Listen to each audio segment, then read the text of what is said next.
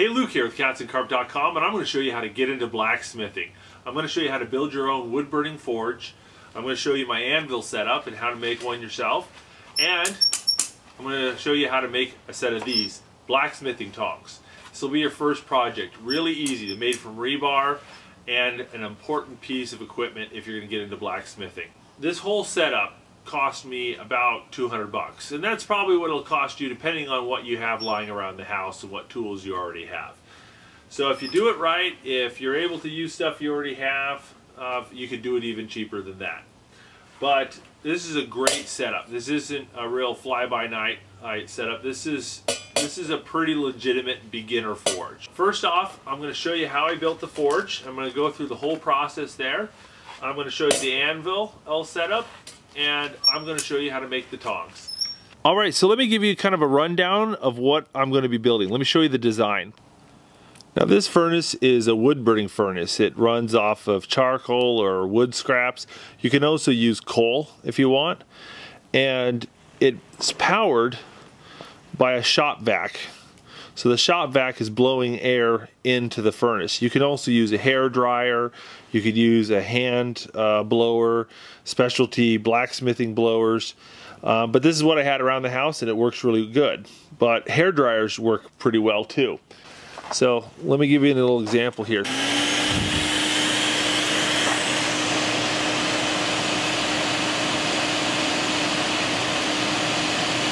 Look at that. Now I'm using lumber scraps and wood, but if you use coal, I hear that it gets even hotter and it works a little bit better. You don't have to stoke it as often, and it burns a little bit hotter. So if you can source coal and use that instead, that's a great option. The great thing about these wood burning forges is you can use just about anything to make them. I use sheet steel here, but you know, I could have used this helium canister, cut it in two and use it. You can use a barbecue shell. You could use a metal trash can probably. I mean, just about anything will work if you insulate it well enough. The thing is that sand is a fabulous insulator, and so as long as you have a good layer of sand on top of the steel and the fire's high up, you shouldn't have any problem. There is almost zero heat being transferred down. So as long as the fire rides high up on the furnace, the metal doesn't get heated up. This is cold, okay?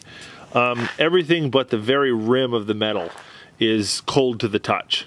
And then you basically have some sort of base to put it on. And I've got a frame made out of 2x4s. And I've got a little work area here with a vise, and I've got a little place to hang my tools.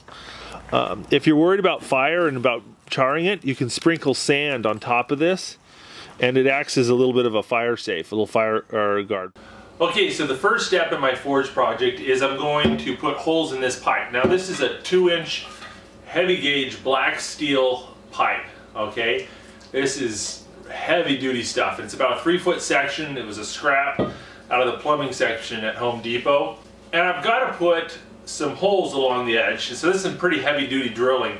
So I've got a 1/2-inch Milwaukee Cobalt drill bit. So this is a pretty heavy duty drill bit designed for drilling through metal.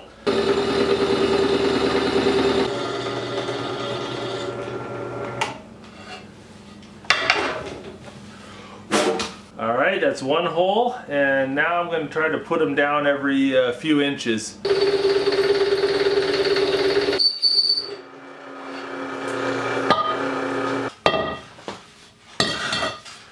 There you go, 6 holes. Oh my goodness, I knew this drill bit is just about shot. Whoa. Oh yeah, the nose on that thing is ground down. Now let's see if we can squeak out one more hole. Well, I decided to punch 7 holes in the pipe and give it a little bit more airflow, a little less pressure, and hopefully that'll work. Let's test this sucker out, see how our airflow is.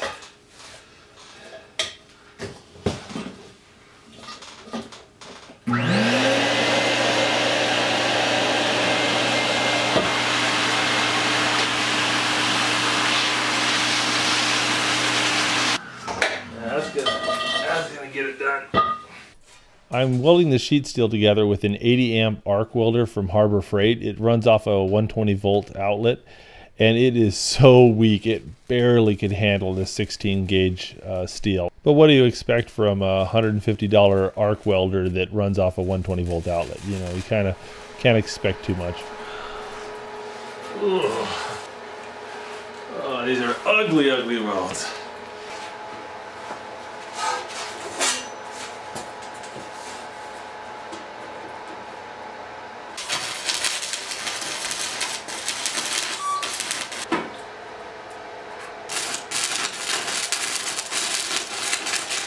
Before welding, I need to cut a hole in the end piece to fit the 2-inch pipe. So I'm tracing it with a Sharpie, and you can see here it's a circle, but I'm just going to cut a square piece out of the corner. You can see there's another square piece out of the corner. That's where I screwed it up before. So this was my do-over. But you can see there, once you get it right, it fits pretty snugly and leaves a nice hole for the pipe to go in.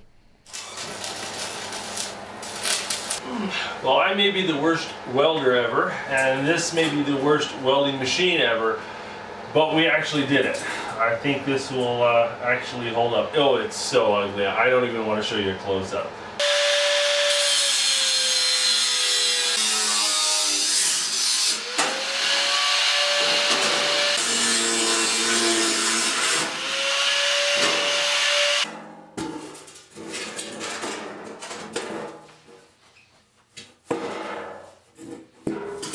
The design criteria of this forge isn't very rough. It needs to be strong enough to hold about 60 pounds of gravel, and the holes need to be in about the middle of the forge, and you want the pipe to fit in snugly enough that pea gravel doesn't fall out the hole on the side.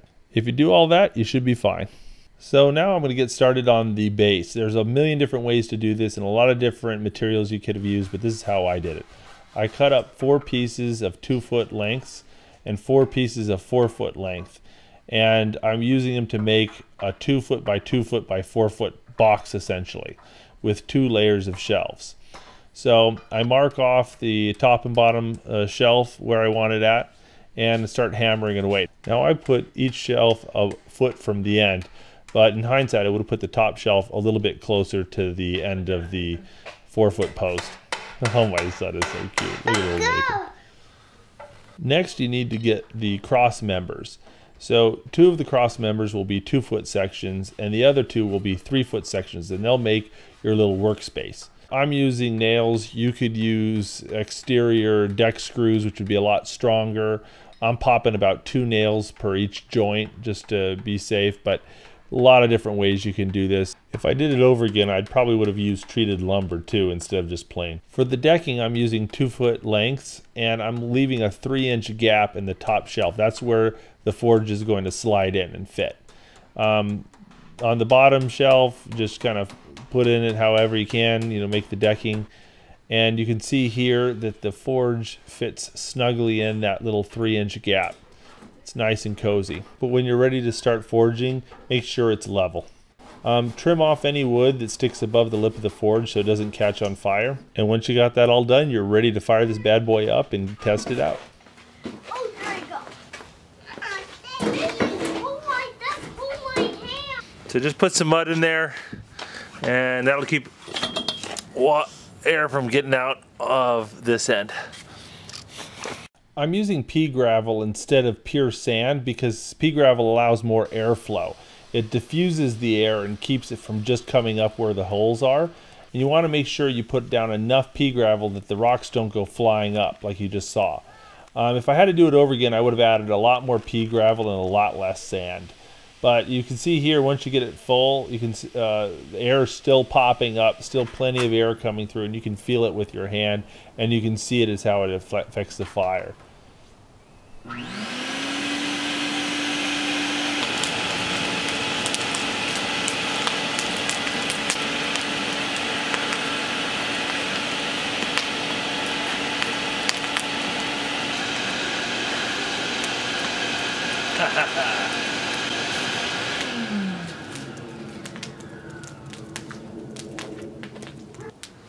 Well, I'll tell you what, that test run worked pretty good. It fired right up, and we got a lot of air going through there, even with the sand covering up the vents. It's cold down here. where the sand is. Any part that's covered with sand is good. Now it's a little lopsided, so this part is exposed. There's no sand, and I can see where it's warped and bent a little bit.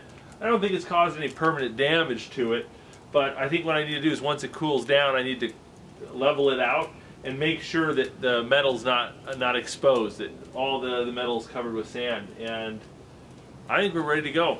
Now I just need to mount my anvil, and we'll go from there. This is a $35 vise I got at Harbor Freight. Just put it on the bench there and mark the 1/2-inch holes with a Sharpie, then drill them out with a 1/2-inch drill bit, and then I've got 2.5-inch long, 1/2-inch diameter machine screws with lock nuts, and just put it down in there, pound and force them through and tighten it up, and we're good to go. Then I went through the woods to look for a piece of oak for my anvil. I think this might do the trick. Well, it's a bit low and it's uneven on one end. Whoa. So I'd have to trim it like right about there.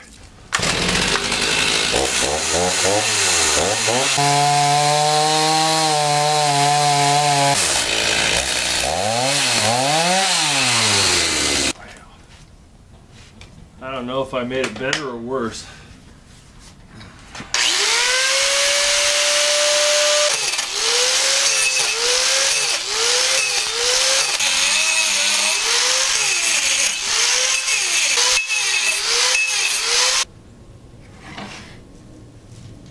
Good enough. Once I got the end of the stump flush, I drilled holes in the corner of the anvil and put in 3-inch, 1/2-inch diameter lag screws, the big old bolts. Tapped them in and then used a socket wrench to tighten them down, and that took some time.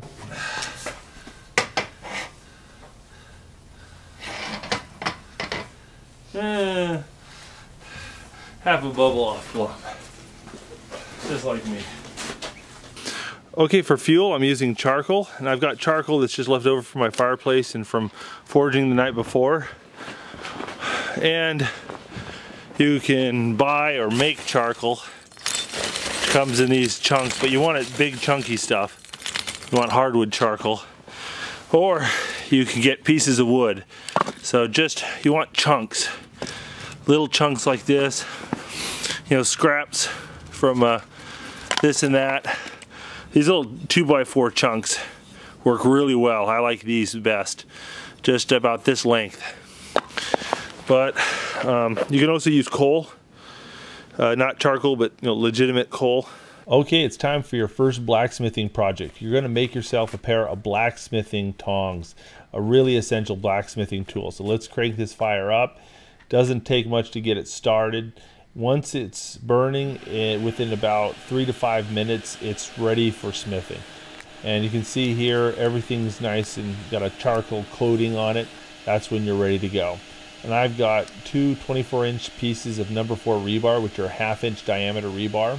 And I'm sticking the last 8 inches in the hottest part of the fire. And I'm letting them sit there for about 3 to 5 minutes. And then they'll start to turn a cherry red.